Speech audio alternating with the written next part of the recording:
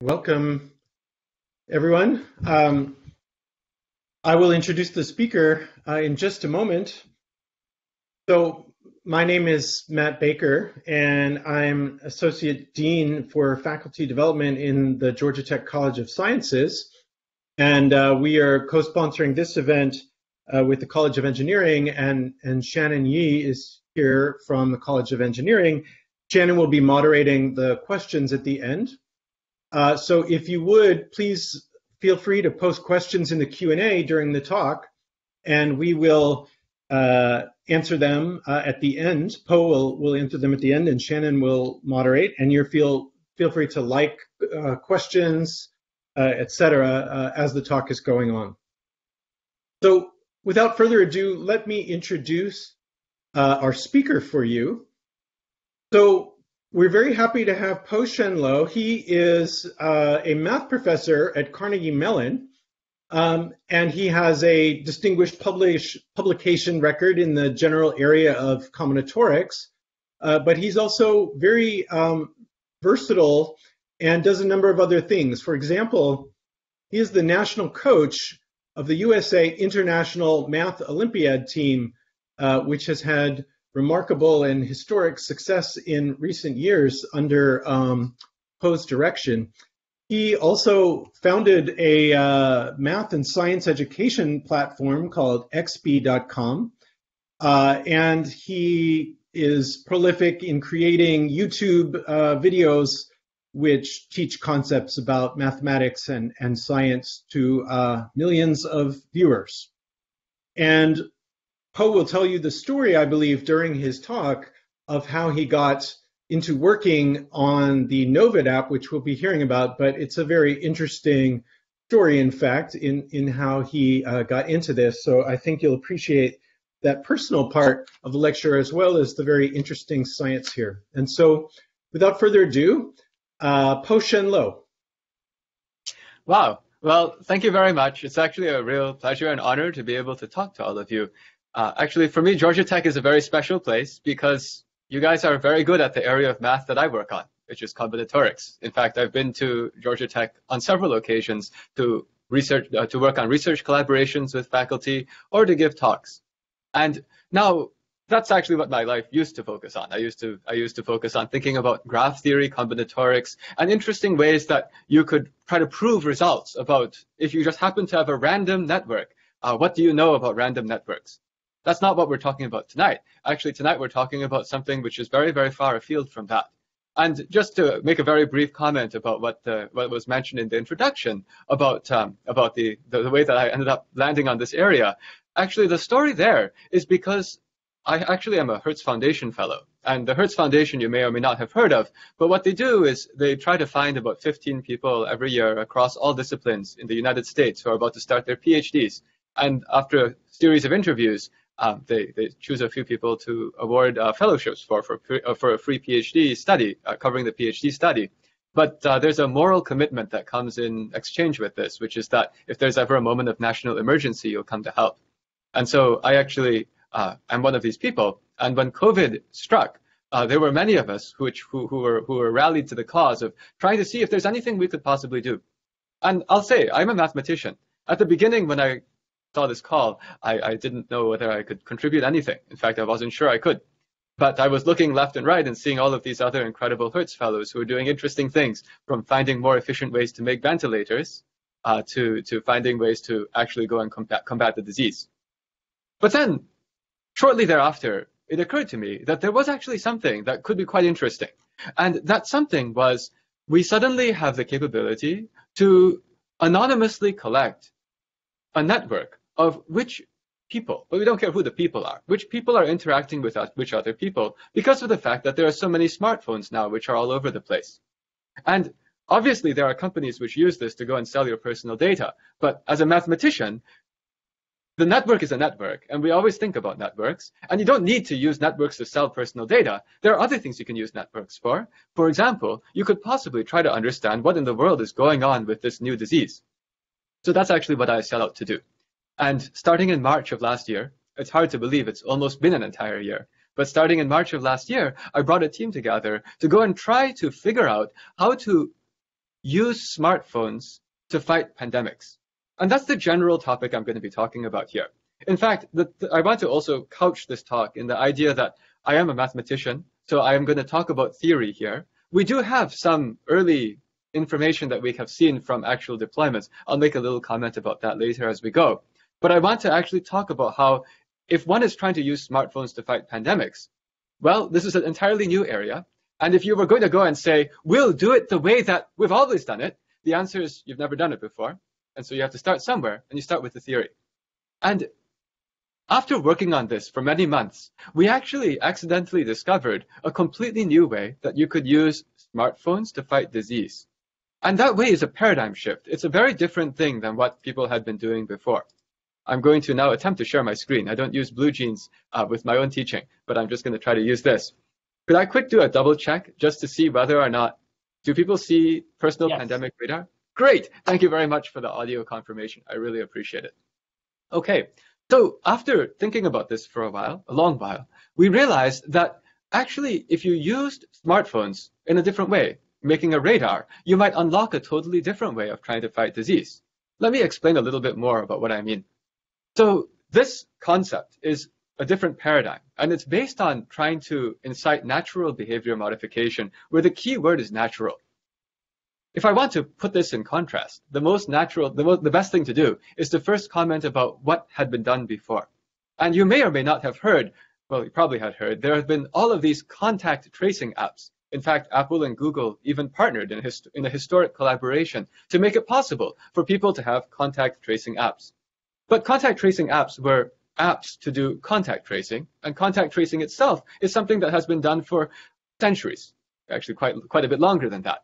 But I can summarize all of those approaches in a very simple game theoretic construct, which is they were all based on find the person who's sick, find who they were around, and then attempt to remove all those people from society against their will. And the against their will part is actually the tricky piece. Because unfortunately, if things are against the natural incentives of people, then, well, you have the premise of every zombie movie, which consists of people using their intelligence to try to find some way to get out of it. Unfortunately, we learned as we were talking to some cities, for example, that there were people who didn't participate in contact tracing because they couldn't afford to know if they should quarantine and these kinds of things. So I'm outlining that there's a problem that would be nice to solve, and that problem is called incentive alignment. And why this is an important problem to solve is because if you're dealing with a pandemic, whether it be COVID or a future pandemic, if there could be some way to align selfish incentives so that you get a good positive outcome, then you have just recruited 8 billion people to go and help solve the problem. And so the shift is actually quite simple. For every person who's sick, we don't actually just ask the people that were directly around them to quarantine. Actually, for every person that's sick, we tell everybody how far away that sick person is from them. Where the distance, the essential twist, is that the distance is not measured in terms of meters or feet or miles, because you can't. The reason you can't is because if there was somebody there, actually, they probably don't even know that they are sick. One of the biggest challenges is these asymptomatic and pre-symptomatic transmission. And actually also, they shouldn't be there. They should be somewhere else if they actually knew they were sick. So the problem is you don't actually have a way of already knowing that that person is sick. Of course, I mean, that's the value of testing, I should say. So of course, if you're doing testing, you will definitely be able to be getting this information. That's true. But you won't necessarily have this information at the exact same time that somebody is interacting with that person in society, because sort of if that person had a positive test, they shouldn't be in society anyway. But what I'm getting at is that the way that you want to measure how far away something is, you can think of a different metric. And metric is how we often say these things in math. We're moving from the metric of measuring with a physical distance into measuring in a network distance. And the idea is, how is that person getting sick anyway? Well, could have been that the person got sick because their housemate had a coworker, office mate, and that office mate got sick. If that is the case, and it is true that you are around somebody whose housemate's office mate got sick, then actually that disease is 3 relationships away from you. This is graph theory or network theory, the sort of thing that I work on, which is that there is actually an underlying social network, social graph, which consists of a node is a person, and if two people spend a significant amount of time near each other, then there's a connection between them. And then you can measure how far away an infection is by measuring how many steps away on the network it is. And this is a different way of trying to think about how you control disease, which is actually why it's interesting. And then what you can do with that is you can create some charts, which actually when we made them back in June, we just thought they were cute. We didn't actually know what this was good for. What we did is we said, look, if we happen to have this giant network of the various people who are using this system, we're not keeping track of who is who. We don't have any names. But we do know that there are all of these connections in this network, and at various distances from each person, there might be some kinds of positive cases, positive signals from people who happen to have, tested positive. And then what we did is we said, well, you can plot this on a chart. So the way to read these charts is that the height of a bar is how many cases there are. There are two colors in this bar. I'll explain what the difference is momentarily. But for now, let's pretend that you think of the dark reds as actual positive cases. And so this would measure how many cases there are, and it would plot it against the degree of separation, which is how many steps along the network that person is from you. And so when we made this thing, we just thought it would be cute information that could be useful. As we were thinking about this longer and longer, though, we then realized that we had accidentally stumbled upon something which potentially could be extremely powerful. What you're looking at right now is actually the first tool of its kind where you can see whether or not disease is striking somewhere relative to you, where that distance is measured in relationships with enough lead time to do something about it. Actually, this is another way to avoid disease. And that's what's interesting here. Because this particular approach of avoiding disease, called empowering a person to see whether or not disease is striking and coming from far away towards them in advance, actually does something very interesting to the incentives. First of all, though, let's talk a little bit about, what could you do? Why is this information useful? Well, actually, I can tell a few stories because we have had this app used in various places. And at one of the universities, I actually was contacted by a student who told me that they found out from COVID. Actually, this was a thank you message. The student said, thank you, because the app that they had told them that there was a case 2 relationships away from them. That means that they spend time with someone, that person spends time with someone else, and the other person got COVID. And then they said that they were actually planning to hang out with a friend on the weekend. And then the friend checked their radar, their NOVID radar, and found out that that person had COVID only 1 relationship away. And then this person who had written to me said that was useful because then they just decided not to hang out in person. I mean, actually, if you think about it, it's very hard to have lunch with a mask on. And so the notion here is that if you actually have this kind of information, this actually lets you have a preemptive way of making minor changes to your life. It's not as intense as quarantining, but it actually could help you defend yourself. And the key thing here is this is engaging self-defense. And there are a few things that you could do. Actually, I'll give another example for the first one of wear a better mask. I'm also a professor. And so there was a certain time during which my university was telling me I'll be going in person to teach classes. And it ended up not being that way because my class ended up getting too big and too many people came in. And so we went beyond the threshold for in person for that particular class. But during the period when people were enrolling, I was actually encouraging the students to please download this app. It was not because I was trying to promote the app just for the sake of promoting it. No, it was for selfish reasons. I was going to go into a classroom full of 20-year-old students. And I wanted to know whether or not my cloth mask would need to be replaced by a surgical with a cloth or an N95. And I was actually planning to use this tool as an explicit way for me to be able to go into a classroom safely and operate. And of course, I mean, I should say, if you don't have this tool, there are, of course, many things that you can do. I don't mean to say that this is like the best thing since sliced bread, but I'm simply explaining that there are various things that a reasonable person would do. But when I realized that, I also then realized, since I hadn't been in the mindset of promoting the app, I was in the mindset of defending myself. I realized that actually probably there are a lot of educators and teachers all around the country and the world as we're thinking about reopening schools, for which this actually could potentially be a useful tool. And the other things that I gave here in this example are also things that you could do if you saw something at distance 3. But there's a key word that's important on this slide, which is about the user incentive. Because what's different between this and what was done before is that the user actually has an incentive to do something here that actually helps to protect themselves. This is selfish. It helps them avoid infection. Actually, if you use this properly, you could even use this to avoid quarantine, in the sense that if you found out that there were cases that were more in your direct circles, then that might suggest that if you keep more distance from people, that would be a good idea. Because otherwise, if people do end up testing positive and you've spent time with them, then you actually will also get quarantined. And the important thing here is we actually flipped all the incentives. And with that, I'm going to go into the next piece, which is the game theory. So again, as you see, I'm using the word theory. I want to emphasize that so far we've only been talking theory. But there's something here which is a very powerful theoretical game. And that is, if you compare what was done before and what we are doing now, there's a fundamental difference. The fundamental difference is that this particular approach can be used to reduce your own chance of getting infected.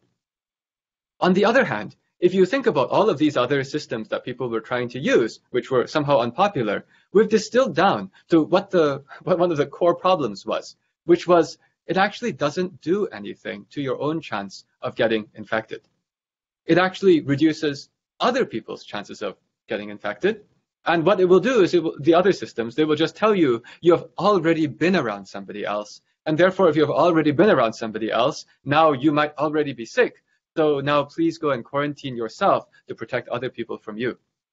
I brought up this notion of a Nash equilibrium here. That's a technical term which presumably many of you are familiar with, but just because there might be a diverse audience watching this talk, let me just say what a Nash equilibrium roughly means is it's a situation where everybody's behavior is optimal for themselves from a selfish perspective, in the sense that when I say optimal, what I mean is it's a system of behaviors where everyone is doing various things and nobody has a self-interest in changing their own behavior. But let's dig into this carefully. For example, let's think about what was done before with all of these other apps that people were trying to make. Remember, installing those other apps doesn't decrease your own chance of getting sick because it tells you after you've already gotten exposed. So actually, there's only one Nash equilibrium for all of the other apps in the world, which is called nobody installs it. Because if you think about it, imagine you had some other situation. Imagine that everybody except you had a standard app installed. Well, then what incentive do you have to install it? If you install it, it means that you might get to quarantine also. If you don't install it, well, no one knows anyway. These are all anonymous. And if you don't install it, everyone's protecting you against them. So actually, with all of these other apps that people were trying to roll out, the situation from a game theoretic perspective was that everyone who's joining it is actually being altruistic. And that's actually one reason why, if you think about the adoption curves, at the beginning, there are all these early adopters and altruistic people, and then at some point, it gets a little tough. Our approach actually flips the incentives, because by letting you see the disease come from farther away, it's actually before you're exposed. So, in fact, this system has two Nash equilibria. One equilibrium point is nobody installs it, because if nobody installs it, you'd have no incentive to install it either. On the other hand, the other equilibrium is where everyone installs it. Because imagine everyone except you had it installed. Well, what incentive do you have to install it? It's never going to ask you to quarantine. And if you install it, you suddenly get to plug into this network that everyone else is part of, and you get to find information that can help keep you safe. Actually, if you think about it, the more other people have this type of radar system installed, actually the more you want to install it, which is a very interesting reversal of the sign of the incentive. And so actually the way that ours is that there are two different Nash equilibria. I'll talk a little bit more about that later on as I explain what actually happened in some of the places that we deployed. Now, all of this so far is talking about how, it looks like there is something going on here where you might be able to flip the incentives. But why would we bother? I mean, is this going to potentially give you any advantage? Well, actually, it turns out that if we were to think about how theoretically this compares against all of the other approaches that have been tried with apps before, there are actually several order of magnitude improvements that I want to hit on. And that's actually why this is exciting. So the first one is that actually all of the other category of apps that ask you to quarantine after you've already been exposed have a very, very fundamental issue. And this fundamental issue actually was not widely known, apparently, even to people who are in the community who are working on it. I know this because I was actually invited to give a talk at an international conference on contact tracing apps at the end of January. And so that's where I shared this kind of information. And it turns out not everyone knew this, but it's actually been confirmed in many different ways, multiple different ways now. And this first one is that actually, if you think about what the entire framework that was put forward was based on, it was based on making apps that were anonymous, because no one wants to install an app that would know exactly who they are. I shouldn't say no one wants to, but generally speaking, people prefer to install anonymous apps. And they were supposed to ask people to quarantine, and they did. But it turns out that the threshold that they were calibrated to, which is actually 6 feet 15 minutes. I put the 30 minutes here because I was sharing this with another country's health body. But if it's 6 feet 15 minutes, the chance that you actually have the transmission transmit is actually under 10%. And this 10% figure was also corroborated recently. There was a research preprint that was put out by the team of epidemiologists based at Oxford, who had been evaluating all of these apps. And they estimated that in the United Kingdom, when they were using an app which was the other kind, actually their paper was saying that the app works. But if you look at the statistics they estimated inside, they estimated that when those apps asked somebody to quarantine, the chance that they actually tested positive, they estimated to be 6%. But now, if you think about this, is it going to work if we have people being anonymously asked to quarantine in non-enforceable ways, when the probability that they should quarantine when this anonymous, non-enforceable request lands is much less than 10%? Actually, that's really, really tough. I actually claim, not I claim, but if you think about it, even if you had 100% of the people installing such an app, this particular problem is as severe as trying to play chess where all you have is a king and a knight. You can have the most powerful chess computer in the world. You won't win. And so the flip is flip the incentive to self-protection, where suddenly it's actually aligning with your own incentives, because it might be an inconvenience to go and quarantine for the sake of other people at a relatively low chance. On the other hand, simple things that you can change, like maybe not seeing this particular friend, or wearing another mask because anyway you wanted to be careful as you were going into that situation to protect yourself, that flip gives you one of these major gains. This is still in theory. I want to emphasize that in this particular talk, I'm laying out why there are multiple theoretical major advantages to this approach. And then we'll talk about practice later. The second one is another fundamental flaw, actually, of all of these systems. The problem is it's actually widely known that a lot of these anonymous apps, including ours, where people are supposed to only voluntarily enter in when they're positive, have a flaw. People don't enter. So unfortunately, that is a piece that relies on altruism. And at first, my entire story I've told you so far about how this different approach works, it looks like it still has that flaw. And by the way, these percentages of how many people enter their positive status, it varies. Some people in the UK were analyzing something. They think it's close to half. I'm just impressed if that's the case. But other people are analyzing things, and it might be closer to 20% or 10%. Unfortunately, if you're trying to make any kind of an app like this, and you don't actually have many positive signals going in, you're just not going to see anything on your radar. So the key here is that here again, this reframing of the problem from the point of view of mathematics actually gave a gain, because we changed the kind of reporting. We changed from reporting a Boolean true or false value called were you or were you not directly around somebody, and we changed it to reporting a positive integer value called how many relationships away were you. The value of a positive integer is that, if you think about it, it's actually useful for our system to get input signal whether you are positive or you are a contact trace contact of a positive, which, by the way, at Georgia Tech, this is being done. And I mean, at the other universities, this is also being done. There's all this contact tracing happening, not just universities, in cities. There's contact tracing happening. And the way our system works is when the contact tracer finds that this sick person was around all of these other people, both the sick person and the contacts get codes that they can enter, passcodes. Passcodes are just used so that you can't overwhelm the system with false reports. But in our system, we now take input from both the positives and their contact trace contacts. Why is this useful?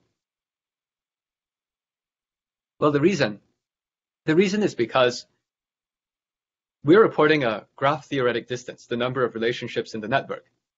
So imagine that you found out through your app that somebody 2 relationships away from you is a contact trace contact physically near somebody who's positive. Well then, there's a person who is positive within 3 relationships of you. That's just called the triangle inequality in graph theory.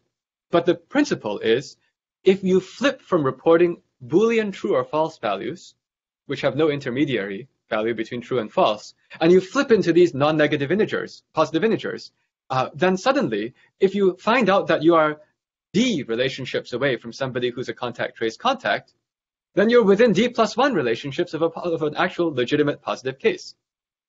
That introduces an additive error of only plus or minus 1 on the horizontal axis, which is okay, because that's just approximate anyway. Approximate in the sense that, maybe if not everybody is using the app, which is of course the case, then there's going to be some error in the horizontal axis anyway. And what this thing introduces is it lets you amplify the input signal by actually an order of magnitude, which is the number of contact trace contacts per positive case, at the cost of blurriness of a distance of 1, which is good enough. And that actually suddenly solves the problem that only 10-20% of people are altruistic. That's fine. With this setup, actually, the entire principle of this intervention is if there is a positive case, hopefully that case shows up as a radar blip on somebody's radar, on everybody's radar, at roughly where it should be. And that's actually why there were pink bars on the previous thing that I showed you on that screenshot. The difference between the red and the pink on that particular user interface was that the red was actual positive and the pink was contact trace contact of a positive. And this means that if for every positive case, as long as there exists one of the case and the contact trace contacts who voluntarily enter into the system, then you get a blip at approximately the right spot. If multiple people do it, then you get a bigger blip, bigger than the actual number of people who are sick. But what matters to you as a user is not really how many blips there are, it's how far the blips are from you. Actually, just like radar, in the sense that if you were operating an actual physical radar, if you see a very large blip corresponding to an airplane which I guess has a very big radar signature, it's still just there. And if you happen to have a different airplane which has got a smaller radar signature, you see a smaller blip presumably, or a less intense signal, and both of those still indicate that there's something inbound. So that's the second piece. And actually this is a huge boost because of the fact that now we can solve the problem of the other systems actually having this non-entry of signal.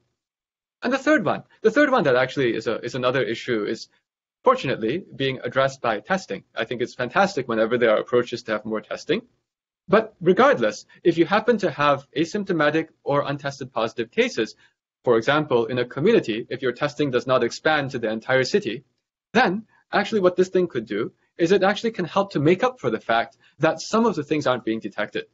Actually, that uses statistics and the law of large numbers, in the sense that if you actually just have a longer range on your radar and you can see things coming from farther away, then imagine that your radar doesn't pick up a case when it's at distance 5. If the case continues to be a problem moving towards you here, by the way, means it infects somebody closer to you. It's not that that person is moving towards you, because that person shouldn't be moving. It's just that that person who's 5 degrees away has infected somebody who's 4 degrees away, and that infects someone who's 3 degrees away, and so on. But if the 5 degrees away is not detected, then if it infects a few people, and it's starting to move towards the 4, you're getting a bigger and bigger surface area of people for whom somebody might get tested to be positive, and if they're using the app and they enter it, then suddenly that appears on everybody's radar. So the key is, if you think about what this has done compared to the status quo, actually it's very simple. The status quo showed you the equivalent of this, where you only see 0 and 1 degree of separation, and the whole rest of the thing is invisible. The breakthrough was just noticing that if you go and flip the way you're measuring distances, flip the paradigm from focusing on distances and times, changing that into one layer of abstraction up, which is the network, graph theoretic distance, then suddenly you build a system which is the first pandemic network radar that we've ever seen in the world. I'm actually, one of the most surprising things is that this idea is surprisingly new. Maybe there are some people who have thought about this before. Actually, if there are, and if there are people who have done this before, of course, I'll be very happy to have a reference. I am an academic. But to have built something like this, which can put out to scale and then to start to test it, now that's something that could actually be an advance. And if we think about what we're trying to achieve anyway as scientists, and what we're trying to achieve with COVID and future pandemics, we want to find techniques that can help to control diseases. And what you're looking at here is a very different type of technique than was ever actually deployed before, which could potentially help us significantly, well, here, if we have more variants that get trouble, or in the next disease, if we haven't yet gotten a vaccine yet. And that's actually what keeps me working on this. It's the feeling of if you have come upon something, which now you've seen this whole theory, which in theory has these major advantages over what's done before, well, we must go out and put this out and start doing something with it. There's something else here about anonymity, because actually a lot of people are often quite concerned because of all of the discussion that has been going on in media about all of these contact tracing apps. Since this is a fairly sophisticated audience, I'm going to say that anonymous is actually not the right word for describing what we have. I just put that on this slide because that's the colloquial word. Actually, what we do is we make a pseudonymous network. But importantly, what we do is we store these completely random user identifiers as the pseudonyms. And the key is you don't actually need to know anything about the personal information about the people. You just need to know their relative proximity. And the reason why now is the opportunity to make something like this is because enough phones have Bluetooth. And the Bluetooth can be used to communicate short-range device to device, where you only are recording the relative distances between people. And that you can do by using the inverse square law of based on the Bluetooth signal strength. By the way, actually, if there are people here from the engineering department, you will immediately say that is highly, highly inaccurate. You're correct. Actually, that's why but the first version of what we made with NOVID, we even used ultrasound. So we developed a way that would use ultrasonic pulses emitted by the speakers, and the microphones of the other devices would find out how long it took for the sound pulse to travel. And that actually overcame a lot of the issues with the Bluetooth inaccuracy. Unfortunately, we learned that people don't actually care too much about the accuracy. They'd rather just not have the microphone usage. So we said, that's fine. We made it optional. But the key is we did all this workaround so that we wouldn't have to use GPS information, because we didn't want to store in any persistent location. We didn't want to store in any database anywhere of something that could be used to read off where a person was, because that one could be used to start to deduce who the person is. From a privacy front, it is actually true that since this is a pseudonymous network, you can actually unravel this. If we deployed agents to go and chase people around and we knew who those agents were, we could start to try to figure out who individual people were, and you can start to unspool this data. This is true, and I'm going to say that up front. However, it is also true that there are many other apps that people use which have very similar properties, that if the person who made the app was doing all kinds of evil things, they could do interesting things. For example, everybody here who's using a smartphone. If you happen to have a smartphone in the first place, in theory, if Apple or Google wanted to, they could actually go and start to track all this information, because sort of mathematically by definition, my information that we're collecting through the Apple device is done by asking Apple's operating system for permission to do something. So there's an inequality here where that system could actually go and do and collect all this information itself if it felt like it. So the way that we realized was maybe the right way to look at this was, if we collect less information, less personal information than most of the apps that people are using anyway, then you start to think, why is it that people do use those apps anyway? Why do people use smartphones? You know, those smartphones could be spying on them, and in fact, they probably are. Why do people use them? It's because there's actually a value proposition to the user that's valuable. And so what we realized was, yes, let's respect privacy, and I can answer more questions during the Q&A about the kinds of lengths that we take towards that. But maybe the key question is, how do we make sure we're delivering something that the user actually wants? And what does the user want? The user wants safety, and they want to have some way of knowing whether or not they should take more precaution. That's the radar benefit. And then what we realized as we started to deploy this is we realized that the sort of the biggest impact factor for a deployment was whether or not those people understood that this was not an app to quarantine you, but rather this was the first app which actually gave you a different paradigm, this radar paradigm that you could use to try to protect yourself. Now, it's a real pleasure to be able to talk to all of you because Georgia Tech was actually the first university which jumped onto this. The history of this is that we were, working on our technology, and there were people from Georgia Tech who were investigating the whole space, and they reached out to us. And so, as they got to know more about what we were doing, there was a need, obviously, to try to find interesting, safe ways to go and reopen campuses. And so Georgia Tech became, in fact, the first group which then used this. Carnegie Mellon is where I work, so of course we also use this. And so we have noticed various interesting things from these deployments. Now, because of privacy, I actually can't show you anything from inside, inside our system. So I want to be careful not to disclose that information. On the other hand, I will say that we are actually working with researchers, epidemiologists, in a way that is ethically sound to be able to make further analyses of these, and this is actually forthcoming.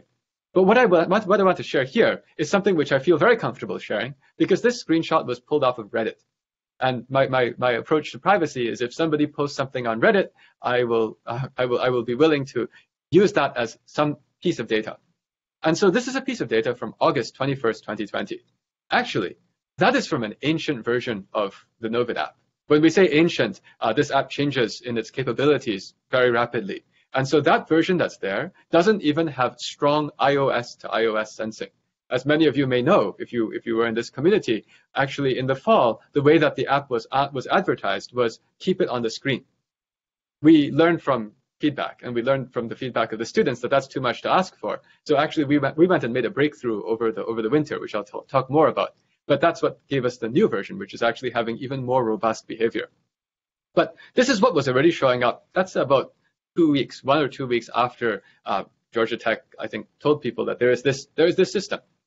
And the very interesting thing that accompanied this particular screenshot on Reddit was this was from a student, presumably, who was telling people, hey, we should get on this system because look, I've got like 1,000 people connected to me already. It is connecting people on campus and people are actually using it. And that's actually where I'm going to go and talk about this Nash equilibrium and these different dynamics for adoption. Because one of the issues with all of these apps is that if people don't join it at a critical mass, the app is useless. But the insight here, which is actually what comes from the random graph theory, random network theory that I normally think about, is that actually if you generate a random subnetwork where you pick certain of the nodes to be part of it, that's actually called a random graph, a random subgraph, then as long as the typical vertex has 2 or 3 connections, actually beyond 1 is already interesting, but as long as you have about 2 or 3 connections on average, then what happens from random graph theory is that you will already start to create this very large connected component. You basically you automatically will build some system where the people who are using the app are getting connected to each other in a huge clump. And that insight from random graph theory is actually what gave us the confidence to build this in the first place. Because at that time, you may have seen the news saying things like, well, these apps, they need to have 60-70% of people installed. No one never going to get to there. By the way, that's the other apps where they only have the short range of vision, only going to the first degree of connection. But what we realized is actually on a university campus, this is going to happen at 5 to 10%. Over there, I say 10 to 20%. That's in the community, meaning the outside world. But the math is actually very simple. How do you get 2 or 3 connections in order to get this theory, this random graph theory to take shape and materialize? You just need that the typical user has 2 or 3 connections. Well, if you're a student, the way that we construct these networks is we look over the past 14 days. That covers 2 weekends, and then we forget about it. And if you think about how many actual in real life interactions students have with other students for within this like 15 feet, 20 feet radius for at least 15 minutes, actually over 2 weeks in a college life, you have 20 or 30, and actually it could be even more than that. But at that point, if it's going to be 20 or 30 as your denominator of these are all the people that you actually spend time with, you will start to see this behavior of what is technically called the emergence of a giant component. That's from random graphs. You'll see this appear when you have 2 or 3 out of those 20 or 30 who are on the app. 2 or 3 divided by 20 to 30 is 10%. And depending on your kind of student, you might not, or of your kind of environment, you might not even need 10%. But there was that observation that let us know that this is the kind of adoption dynamic you'd see. And this is actually what we saw play out at, say, Carnegie Mellon University, where all that happened is we just made sure that everyone understood that the principle of the app is a radar. It's not a quarantine app, it's a radar app. And as soon as people understood it was a radar app, we actually saw that the dynamic of installation went from, you have to pass from the no one installs up past the threshold of about 5-10%. And then suddenly it just starts to roll down the hill like a snowball. And that's why we approach this whole thing by thinking about game theory. If you think about what we had done here, the goal was to think about how does game theory and network theory, how do game theory and network theory affect these kinds of adoption dynamics? How would you design this entire system? And effectively what you've seen here is we've basically designed an entirely different set of rules, which in theory, and also apparently in practice, it turns into adoption. But in theory, it actually has these major advantages over what has been done before in the space of trying to use smartphones to control disease. Here, I also want to say a big thank you to all of the people at Georgia Tech for realizing that that what we were doing was different from other people. Actually, when we were working with the first group, with the group that brought us on at Georgia Tech, they recognized that we were doing things that were different from others. Actually, back then, the biggest thing we were doing that was different was using ultrasound to measure distance more carefully. But over time, I mean, we just kept doing things differently. And what we are very proud of doing is we're proud of trying to pioneer to find out what are the ways that you would try to use smartphones to control a disease. And for us, I mean, I am an academic. For us, this is collaboration. And if we collaborate, we actually can pioneer this new way of trying to stop a disease. Just to emphasize how much pioneering is needed, let me say another comment about iPhones. Because I did mention that one of the big problems that we found out was that students didn't want to leave an app on the front of their screen all the time. We don't blame them. But it wasn't that we weren't trying to give them a better experience.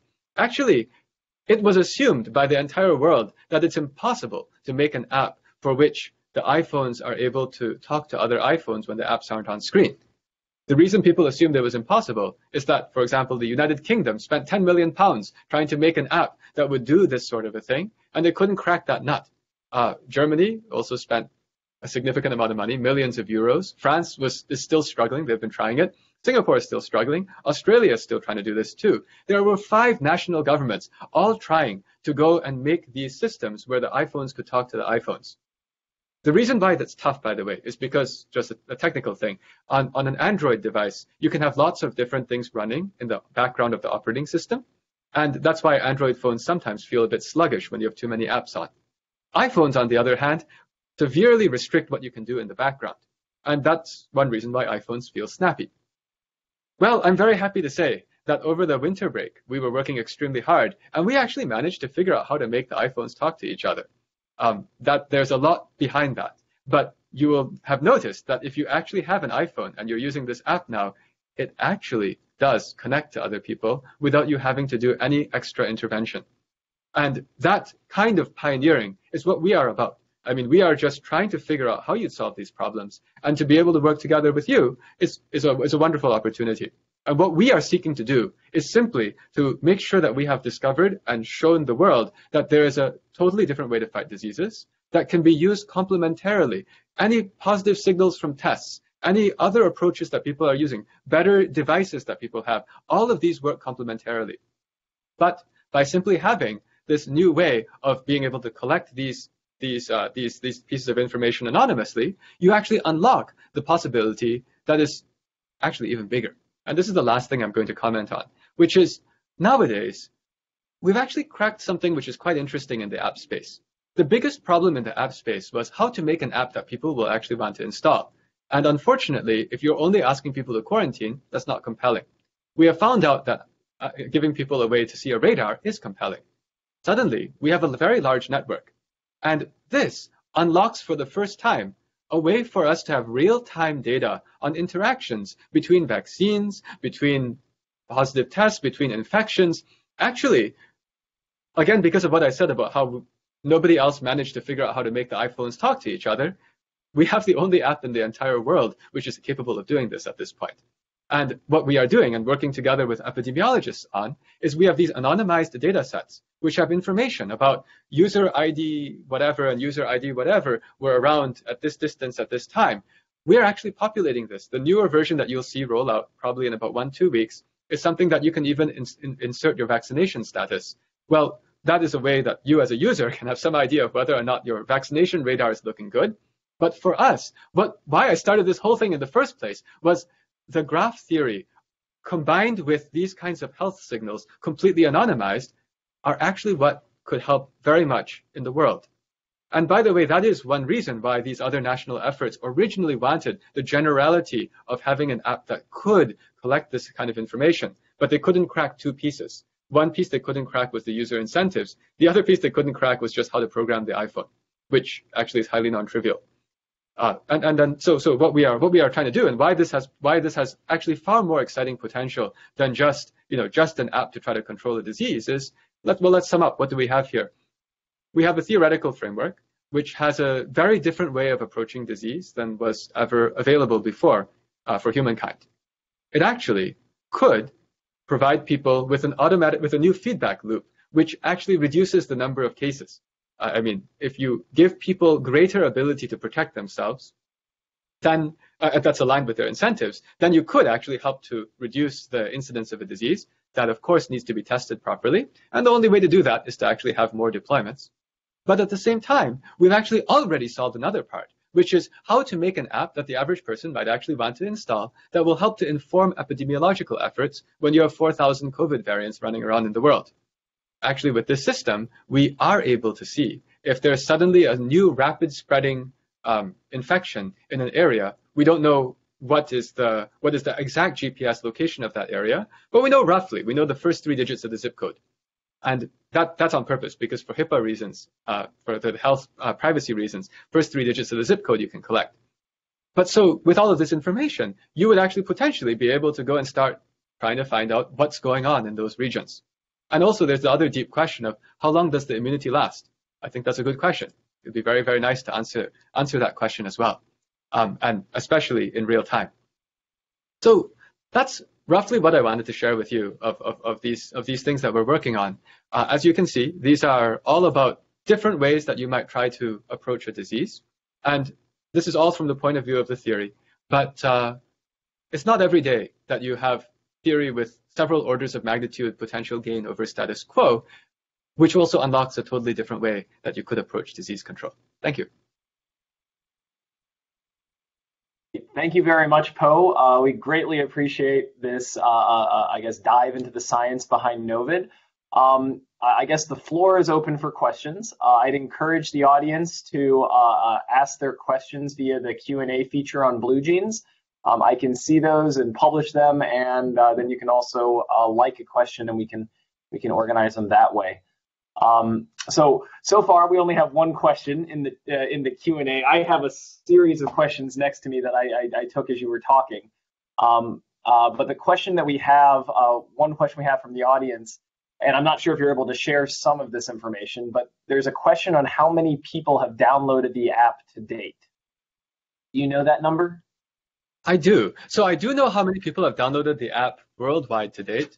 But that number I'm going to disclose right away is not so interesting, because we know that there are people downloading the app who just want to know how it works. However, that is still an interesting proxy for, our people looking at this. So it's not huge. Actually, it's only, according to this, it's only 112,867, which is considered actually quite small if you're trying to do something on world scale. But then again, actually, if you compare, that's also not 1,000, let's just say. But I will say, in terms of like how many people are actually actively using this, I'll tell you that, because that's an aggregate information that doesn't say anything about people. We have roughly on the order of 20,000 people who are somehow actively sending data, and that's just worldwide. The important thing, though, is that if you saw the way this works, you actually need to have the positive signals. Ideally, you're working with somebody who's helping to go and validate that these are positive signals. So we weren't trying to just go and spread this worldwide. Instead, what we were trying to have this be used by the forward-thinking places that could understand the theory and say, you know what, this is something that we do want to be part of. And as this success is being seen here, we're seeing that this is rapidly moving to a point where we might be able to get more scientific people jumping in and joining the fray, other epidemiologists and so on. At that point, we would then hope to go and blow this up much, much, much bigger. Great, thank you. And I saw you grabbed your phone when you answered that. I know it's possible when I was playing around with the app, you can actually see how many people downloaded that. So that information is public. And then if you're within the Georgia Tech community, you can also see how many members are within that community. So that information is available for, for the public. We have another question that came in. This is from, I think it's Nidhi. Fascinating lecture. Can you give high-level details on how you cracked the iPhone problem? I know that was an issue you had in the fall. You alluded to it being something you worked on over the winter holidays. Any details that you can share there? Because that was a big step change. Yes, that was a big step change. Okay, so here's what I'll say. I will share a few things which will maybe help you. I don't know if you're a student or a faculty. If you're a student, students will definitely want to know this because you probably want to make some interesting apps. I will share it in a way that won't give too many details away, but here's how I'll explain it. The situation is that if you read all of the iOS operating system documentation, it's on apple.com, developer.apple.com. There's a lot of things that say this particular function call will do X except when Y. And it suddenly becomes a giant puzzle. The thing is that, okay, if you make enough puzzle pieces, it will be that somehow the exception cases will cover each other in various ways. So effectively what we did is we ended up combining 4 different operating system calls that you might not normally think of using at the same time. They are all legitimate. None of them are illegal. All of them are being used by other apps. So in some sense, disabling one would cause all kinds of apps to do weird stuff. But the point is, if you understand how all of these various pieces fit together, then you can put them together in a way where each one's failure mode is covered by another one's success mode. Another thing I'll tell you is that one of those operating system calls we discovered by accident, just to tell you a story, because if you're a student, I'm just guessing, if you ask this question, maybe you're a student. If you're not, I don't mean to insult you, but it's just like students are always curious. I'll tell you, here's a story. One of these things was discovered by a bug, because we had at some point a crash in the system where we found out that something we were calling, one of our operating system calls, was causing the app to crash. And that's how we logged in the back of our head, that operating system call does this except when that. And it turned out that that particular piece ended up being one of the 4 pieces we ended up joining together because we learned the behavior of an if X then Y.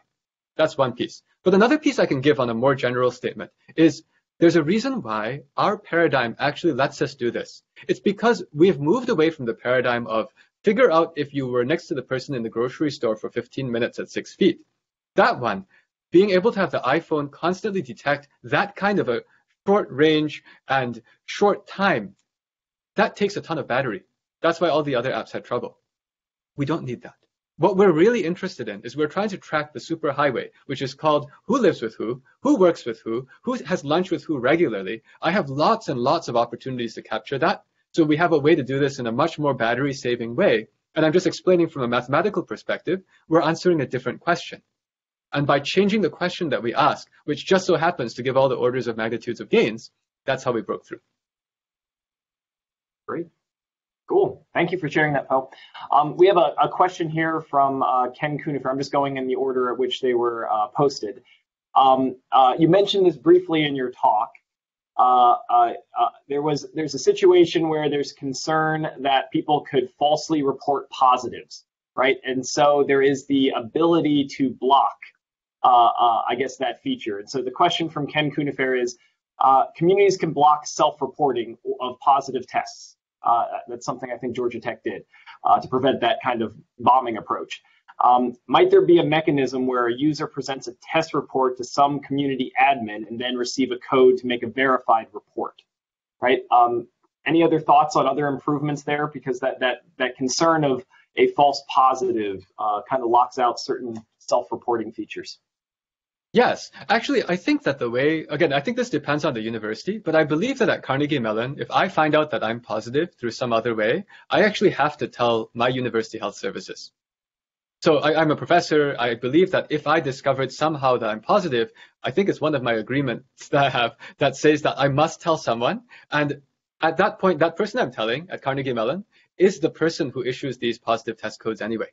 So I'm not sure if I'm not sure how the system works at Georgia Tech. Maybe you faculty don't have to tell if you're positive. I don't know. Or maybe your students don't have to tell. But I think that somehow our students and our faculty do. Now, the thing that you've just described of have somebody else validate that. In fact, we have thought about that. And in fact, the reason why we're pushing this is because it's opening a door for a new category of thing. And I'm not claiming that the first iteration is perfect. As we know, the first iteration had to have trouble detecting iPhones. But what you're describing is there could be a completely separate entity whose only job is to go and validate whether or not tests were positive and give codes to us without ever telling us who they were looking at. The one thing I don't want anyone ever sending me an email with their name and their test result and say, can I have a code? I don't want our system to ever know your name. So that's why we built it this way. But to answer another thing about the self-reporting, we actually are, in the next version, rolling out something where the chart on the red thing distinguishes between which things were verified self-reports and verified positives and which ones were just self-reported positives.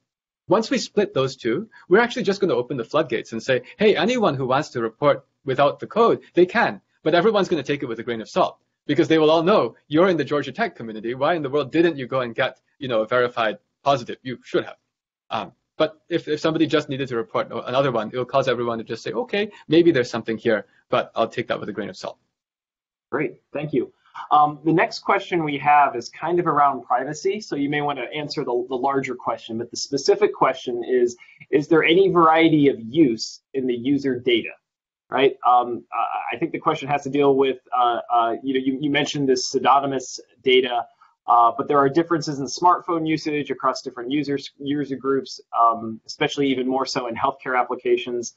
So could you just talk in general to the variety of uses for user data and the privacy behind NOVID?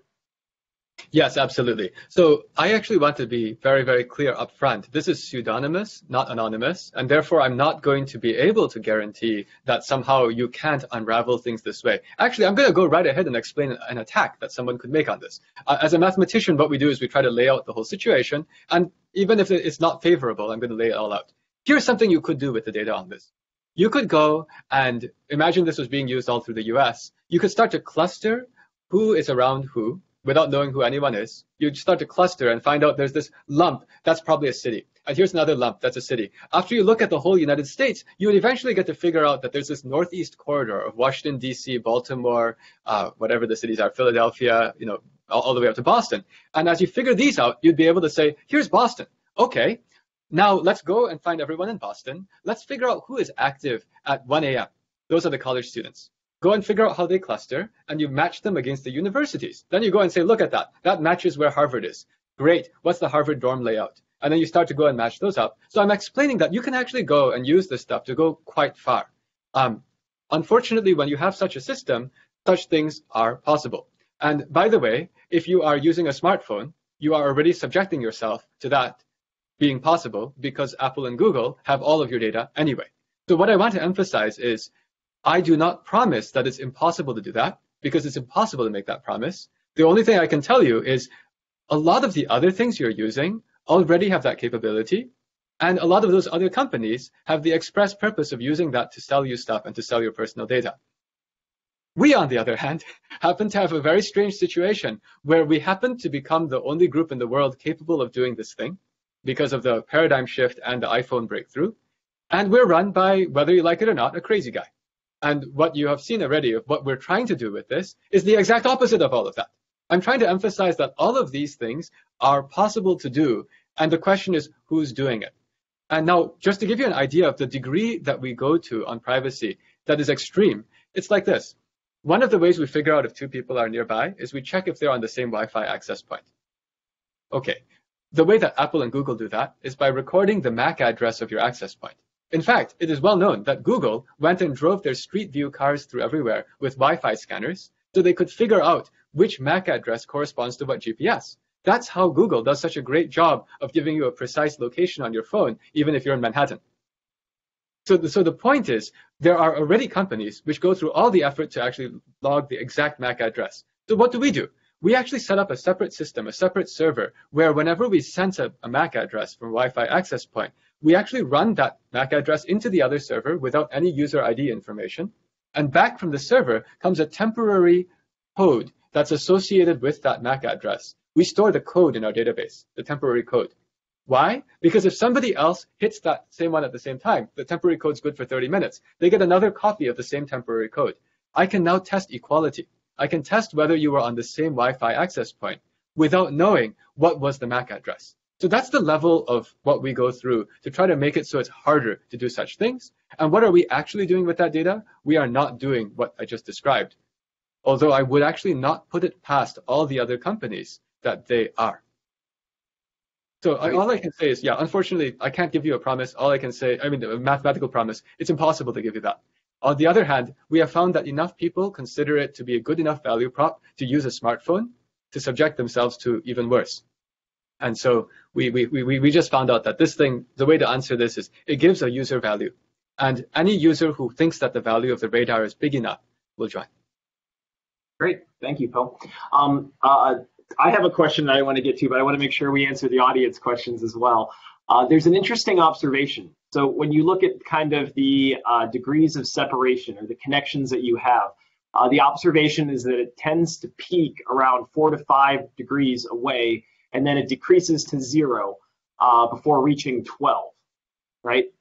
Degrees of separation. That's just kind of an observation from the things you showed. I've also noticed that myself when I look at my own smartphone that it tends to decrease. Is there something more to be said about that? Is there some more insight that you have there? So the reason why is because the number of people using this is only restricted to the campus at Georgia Tech. Originally, when we talked to Georgia Tech, actually our whole goal was to make a collaboration with Georgia Tech researchers and Georgia Tech in general to expand this into Atlanta. Because actually the original goal was, if you can get Atlanta using this too, then you will be safer in Georgia Tech because there will just be less cases even coming in. That was the entire point. Now, if you have this in Atlanta, you will not see that phenomenon. Because the reason why it's going up and down is that the nature of the campus is such that you're kind of topping out on your relationships, physical relationships at around this 4, 5, 6, 7. But if you could go into the whole Atlanta, you would not see the mountain go up to 10,000 at height 4 or 5. That's actually not going to happen. You just see it keep going up like an exponential. I see. Got it. So it has to do with the fact that have chosen to make our own little community. Great. Now, there were a couple of things that you mentioned, and you mentioned you went into details about being able to self-report vaccines, right? On one of your slides, you also had a kind of thing about being able to self-report symptoms.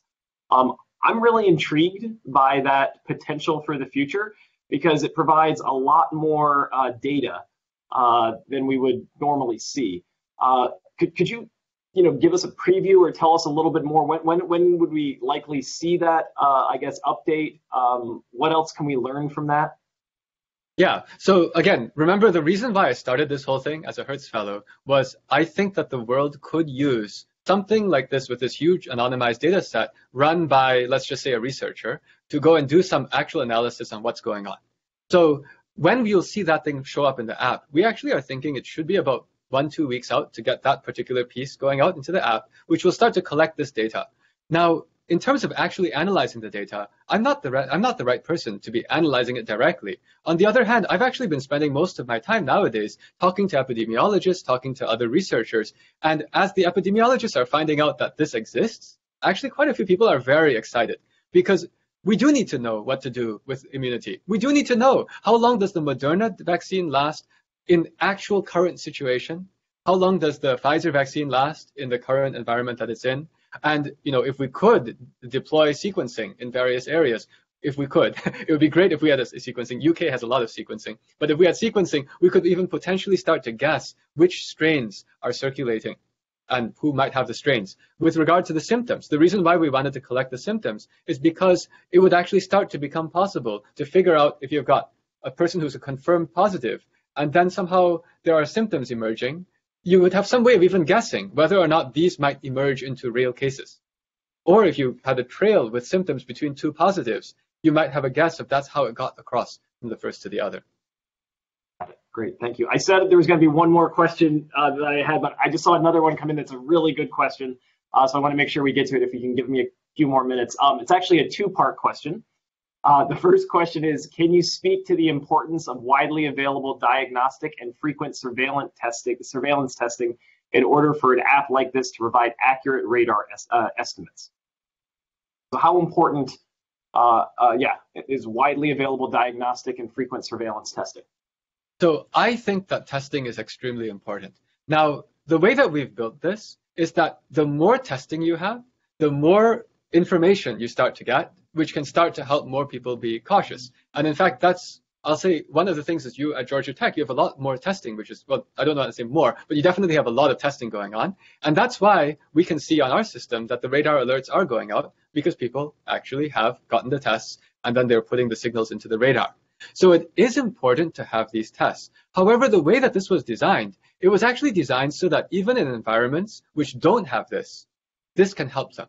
Because we're not only talking to university communities. What I'm trying to say is if you've got all those tests, fantastic. This is going to give you all kinds of information. It's great. But if you're working with, say, a country that's not as sophisticated on testing and maybe has more limited testing available, well, this will help you when you get a positive test. It will help you suggest who else might be a good person to test. I don't want to say any test is ever wasted, but in some sense, if your test that you're deploying could land more reliably on positive people, that will give some value.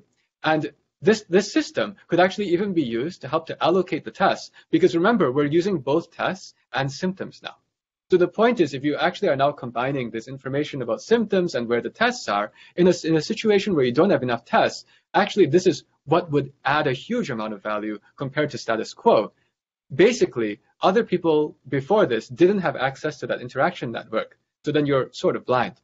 But once you combine the two, then you have something. Got it. Yep. That makes a lot of sense. I was remembering, before we had testing rolled out, we did have people trying to diagnose and see where we are just based upon symptoms. So yeah, I think we have to remember that, not every place is as fortunate to have frequent diagnostic and surveillance testing available. The second part to this question was, you have those estimates, these radar estimates. How could NOVID communicate the confidence intervals to users across various communities, right? So what about the uncertainty or the confidence intervals associated with the reports? So this is, again, where there are so many different interesting directions this can go into, and we're actually pushing on all of these things. It's hard to push them all at once. But here's where it's interesting. It's because we actually have a way of measuring how dense the actual NOVID usage is in an area, because Android devices are able to scan to find out how many other Bluetooth devices there are around. So for example, we actually could figure out whether or not the general install density in an area is low or high. That's a really important parameter, because that will give us some information about how confident we are that there aren't other invisible connections that are going in between. So that's one piece that can go in. And the second piece that can go in that's useful is that right now, the way Georgia Tech is working with us, every single positive case translates into a code that's generated into our system. And so we know that happened. We know that got logged. And then the question is, did anyone enter it or not? So we have this information about how many cases are there, how many are actually being entered into the system. That gives you some level of understanding of what is the missing stuff, if that makes sense. Now, do I have an exact answer yet? No, this is actually something where there's a lot of work that can still be done. However, the important thing of why I wanted to give this talk is it's exciting to have a new approach that opens all of these as possible doors that we can run down. Because if you didn't have the new paradigm shift of report distances by network, actually none of these questions can even be asked. Now that we can ask all of these questions, we have ways to amplify our human civilization's approach to diseases. And this is just one new potential contribution to all of that. Great. All right. So I don't see any other questions in our Q&A panel. So with that, I guess I will conclude the lecture. Po, thank you very much for taking the time this evening. Thank you for all the hard work you're doing creating NOVID and for sharing the science behind it. We're very appreciative to all the information you've been sharing with us and also all the hard work your team is doing. Matt, would you like to say some concluding remarks? No, you said it well, Shannon. Thanks very much. And just, Po, I also appreciate the effort you put into explaining things like this to the general public, because it's I think the mathematics behind it and the science behind it are very sophisticated, but I think you find it important to try to communicate these things at a level that everyone can understand. And, to me, that was done really well. So thanks for that, as well as for the actual app and the research behind it. Well, and I'll just say thank you, Georgia Tech. It's a real pleasure to be able to work with you. And again, I actually always have seen Georgia Tech as a pioneering institution because you are very good in my area of research, which is network theory. And it's a real pleasure to be able to work with all of you. Great. Thank you, Po. We appreciate it. And with that, I will conclude the lecture.